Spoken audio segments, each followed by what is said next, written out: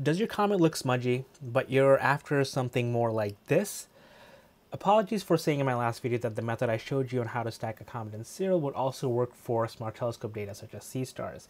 I didn't take into account the aggressive dithering that Seestar does, so after you do star removal in Siril, when StarNet actually removes the registration data from that sequence. So when you do a comet alignment, the comet isn't where you're expecting it to be.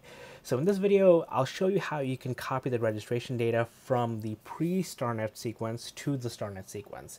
It adds about another 2 or 3 manual steps in between the process that I showed you in the last video, but in this video I'll show you the whole thing so that you don't have to keep going back and forth between the two videos. Huge thanks to my Patreon patron Bernard, who sent me his Seestar data to play with because I didn't get a chance to take pictures of my own. Bernard was also able to clean up the image afterwards and make it look a lot nicer than I did. Great job, Bernard. Thank you for the files, and please check out his website. His link is in the description below. He has some amazing photos on his site. Let's get to the demo. So I'll go through all the steps again here just so that there's completeness in this video. You don't have to keep flipping back and forth, but I do recommend watching the other video as well as I talk a little bit more about why I do things. So I already have my home directory set to where my lights folders are from Bernard. These are 188 20-second exposures. Great. And I'm just going to click on scripts, Python scripts, pre-processing, and Astronomy Smart Telescope PP. I'm going to keep everything as is. I'm just not going to do anything. There are no calibration frames. I am not going to clean up files because remember, we are going to need it. And this time we actually do need the registered frames. I'm going to click on background extraction, and then I'll click on run. And there's nothing more left to do here. So let this run.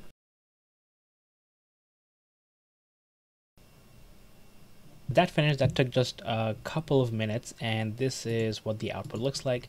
But just like the last video where we ignored this file, we're going to do the same thing. So before we go into the sequences tab, we're going to switch our home directory to the process directory because that's where our sequences are. Click on search sequence, and we have all of these. So we have the BKG lights. In the previous video, you could have used either the RBKG lights or the BKG lights. They would have given you the same thing, but here we're going to switch to the RBKG lights because it has the applied registration information. So if I click on open frames list, we have the X and Y coordinates that are different for each of these frames, right? We can see the comet looks actually really nice. And we are going to remove the stars from this file, so the registered BKG files. We're going to remove the stars. We're going to go to image processing, star processing, StarNet removal. Remember, you need StarNet in order for this to work. We're going to click on apply to sequence, and I'm going to click on execute. So I'm going to let this go for a while because it takes about 10 to 20 seconds per frame. So I'm going to fast forward through this, and we will be back after these messages. If you want to support the work that I do, consider checking me out on Patreon and buy me a coffee. It's that bright moon. All right, that completed, and if we look at the frames, we'll see that the comet bounces back and forth, right? It's kind of annoying. So we cannot do a comet stack as is. So we need to copy the registration data into this new Starless R BKG sequence. Before we do that, you need to go to sequence, click on search sequences, and click on Starless R. We're just basically clicking on the same sequence again. And the reason we do this is because Siril will then generate a little bit more metadata in the sequence file that we'll need in order to make edits to it. So I'm going to open up my directory here. I'm going to go to my process directory, and I'm going to type in .seq in the search bar, and then I have this one has my registration information, and this is the new non-registered sequence. And I'm going to open both of these. So I'm going to open this one first, or you can open it in whatever editor you want. I'm opening it in Notepad++. There we go. And I'm also going to open this one, Starless, in Notepad++. So going back to the R BKG underscore, this has the registration information. I'm going to scroll down until I see something that starts with R. So we have these that start with MO or M0. There we go, R. So we're going to copy everything that says R1. This is the registration information. Do not get to M1. We're going to copy this. So I'm doing Control-C, or you can right click and copy. We're going to go to our Starless sequence here. I'm going to scroll down, and then we'll see M0, and then we see M1, right? So there's no M, or there's no R information. So we're going to just make a line here and then paste everything here so we have our R1. So then we have our R1 between M0 and M1. Okay, so now we're gonna click save. I'm gonna minimize this, going back to Siril. Now I'm going to click on search sequences again and pick star list, and you'll see that a border appears here. So before I do that, I'm going to click on open frames list. We'll see that XY coordinates are all -1 because there's no registration information. Click search sequences, click on star list. Look at that, the border is there. Click on open frame list, and now the registration information is here. Woohoo, great. All right, that was, I think, like step 2 in the new process. So now we need to apply the sequence, because we can't just Comet stack this either, because you'll see that it didn't actually do anything. So now that we're here, we're going to go to registration. We're going to switch this to apply existing registration. Framing method, I would like for it to be current. I'm going to click on estimate. All right, so it'll give you an output image of 1081 by 1920 or whatever your framing comes out to be. And then you click on go register. And then once this happens, this is pretty quick. We go to the sequence, we have another sequence called R star list underscore blah blah blah. If you click on open frames list, you'll see that the frames are cropped. There's no more registration data because it was applied, and the comet actually is staying in the same place while the frame is moving. So now we can go to registration, click on comet registration, make sure I'm on the first frame. I'm going to zoom in. Yeah, the comet got removed in StarNet. It's okay. I'm going to do this. Pick object 1. Go down to the last frame. Move this over. Comet 2. Close this. I'll click on go register. It'll be comet underscore R comet blah blah blah. Okay, so now that's done. If we go to sequence, we have comet underscore R starless R BKG. Yeah, it gets really confusing. But anyways, now the comet is actually registered. Now we can go to stacking. Leave this as this. Sigma low 5, and I'm doing 5 and 5 for this. Like I said in the last video, you should play with this. In the last video I did 2 and 5 or 3 and 5, I think. I'm doing 5 and 5 for this one. It'll use the selected images 181. I won't even do RGB equalization here. I'll just start stacking. Alright, that completed, and look at that. The comet looks so much better than the smudgy comet from before. So, super cool. I am going to leave this as is. I'm going to go to my sequences. I'm going to go to my star mask thing here. You know, not auto stretch. I'm going to register with the global star alignment. And then I'm going to click on go register. This should be pretty quick.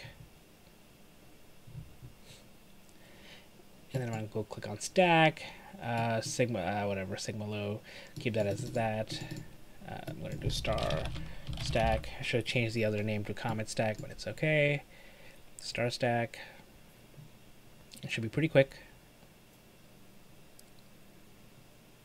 There we go. I can go to auto stretch. There we go. Stars look good. Okay, so alright, the next thing to do is, I already went over this in my last video, so this is I'm just gonna very quickly go through this. So I'm just gonna pick my star stack here, and then my comet stack. I'm gonna give this a name, comet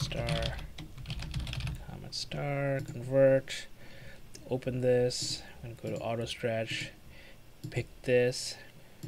Let's do this.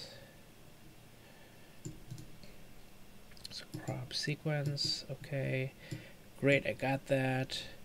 And then now, all right, now the next step is to recombine the 2 frames into one image, and I'm gonna do a little bit of a different workflow than I did in my last video, just to show you that there are multiple ways which you could go about. So I'm just gonna go to image processing, star recomposition. I'll add my 2 sequences here, or my 2 frames. And last time I did this, I noticed that, you know, when I was moving the stretch things, it wasn't moving that much, and that's because my friend Rich from Deep Space Astro pointed out that I had auto stretch on here, which I shouldn't have. Should have been linear. And then now when I make changes, it does better, but I'm actually not going to do that, just to show you a different way of doing things. So I combine these. I'm going to click on apply, close. So this is what the auto stretch looks like. I'm going to go to linear, and now I'm going to do a generalized hyperbolic stretch. Normally, I wouldn't do this because I don't want the stars to blow out, but this is, again, just for demo purposes to show you that there are different ways of doing the same processing, or processing the same object over and over again. And just like before, I'm not going to make you sit through me going through the slider, so let's fast forward. There you go. I did clip it a little bit, but you can see that the comet tail looks really good. The star streaks are still there. The StarNet didn't do the best job of removing those stars, but I think, like, overall, like, this is a good workflow for stacking comet images. You can now do denoising. You can do further background extraction. So if I wanted to, there's no real gradient here that I see, but I can go to Tool or Scripts, Python Scripts, Processing, Grexpert, and then really quickly do a background extraction to see what this looks like. There we go. Colors look a little bit better. We can also do a little bit of denoising. I'm gonna turn this down to like 0.220. Let's do this. Yeah, doesn't look too bad. Yeah, you can do more processing here. Make the background darker, but change the levels. Take this into Photoshop or GIMP, and start doing stuff on this. But I hope this was useful. Apologies for saying that the last video could be followed using Seestars. This one hopefully is a better way to do this. Hopefully this also works with dwarf data. I don't know. I have not imaged the comet with dwarf, but give it a shot and let me know.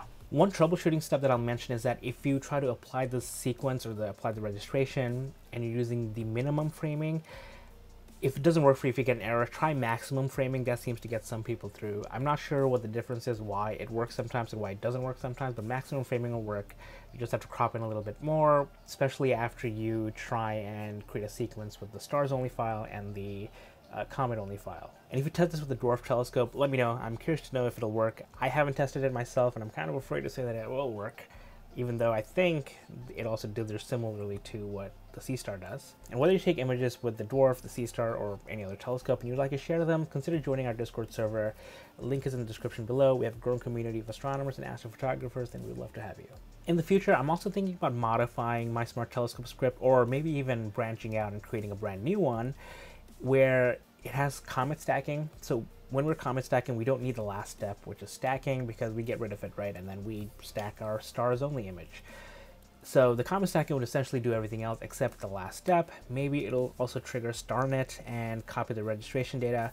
I'm not sure yet. I am probably not going to get to that this month, so the comments that you see will have to be processed manually, but it's in my pipeline. So if you have thoughts on that or feedback about whether or not you like to see it, or if you have any ideas on how it should work, I would love to hear from you. Let me know in the comments below. Find me on Discord, on Patreon, on Buy Me a Coffee. Thank you for watching. Happy comet hunting and clear skies.